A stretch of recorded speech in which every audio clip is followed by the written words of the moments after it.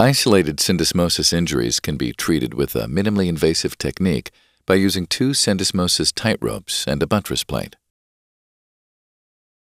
The Syndesmosis TightRope XP implant system features a unique delivery mechanism that allows the user to insert a syndesmosis tightrope implant without pulling a needle through the medial skin.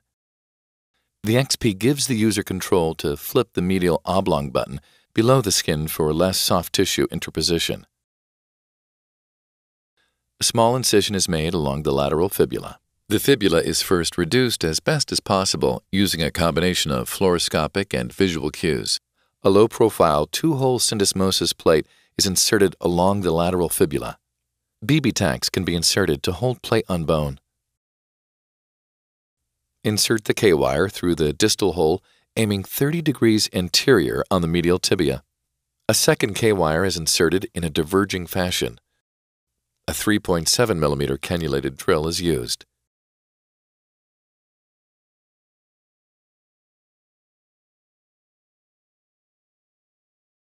The inferior K-wire is removed. Insert the TightRope XP through the fibula and tibial bone tunnel. Check under fluoroscopy to ensure the medial button exits the tibial cortex.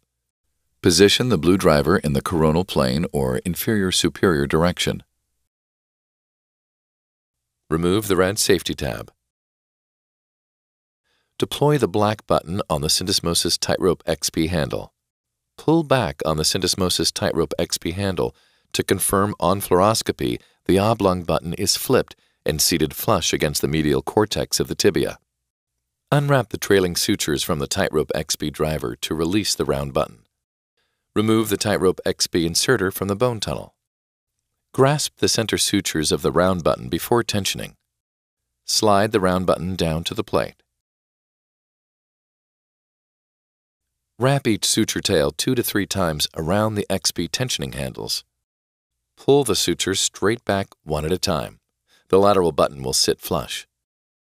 A second Syndesmosis tightrope is inserted in the same fashion. The suture tails are cut flush.